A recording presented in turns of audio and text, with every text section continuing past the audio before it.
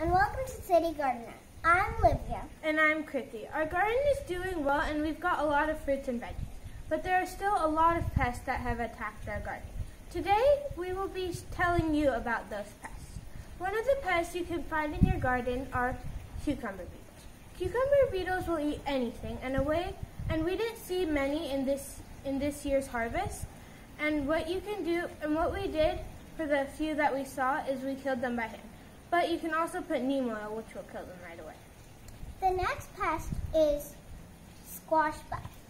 We saw one squash bug eating our tomato.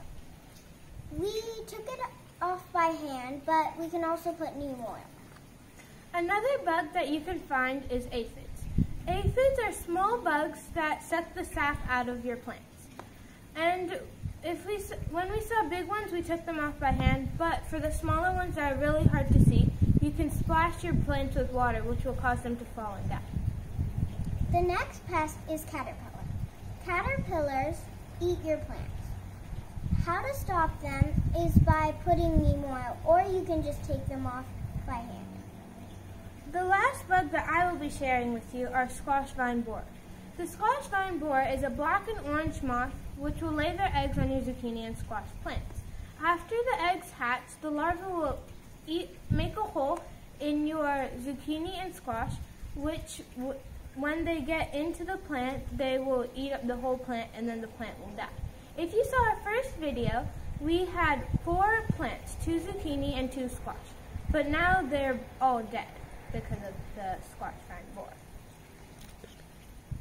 And to stop them is by covering the holes that you find with dirt, which will cause the larvae inside to suffocate. The last pest is slugs and snails. Slugs and snails come out at night and eat your plants. How to stop them is you can put sand, and the sand, it'll be hard for them to walk because it's too sharp. Or you can put a glass of beer and they will go in and drown. These are all the bugs that we have found in our garden. And if you want to stop most of these bugs, you can just put neem oil, which will kill the bugs. Thanks for watching. Bye.